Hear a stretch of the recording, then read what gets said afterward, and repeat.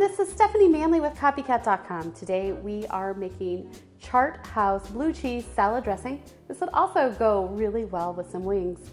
And you know, it's always fabulous when you can not buy a product at the store and you can make it at home and it tastes even better.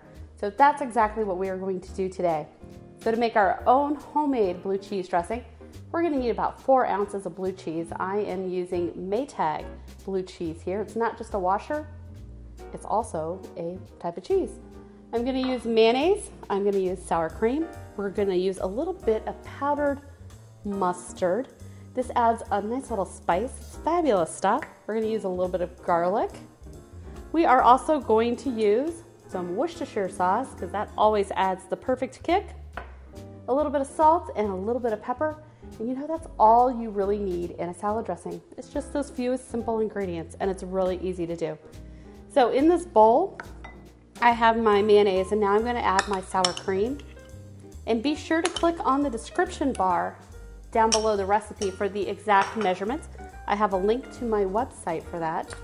All right, so we have the sour cream and the mayonnaise together. Now we're going to add in the mustard, a little bit of garlic powder because everything goes better with garlic, right? Well, probably not chocolate cake, but many things go better with garlic. Now we're going to add a couple of dashes of Worcestershire sauce.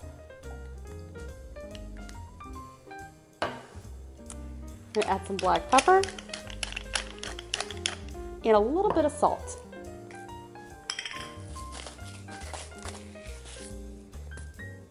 All right, now we're going to stir this together.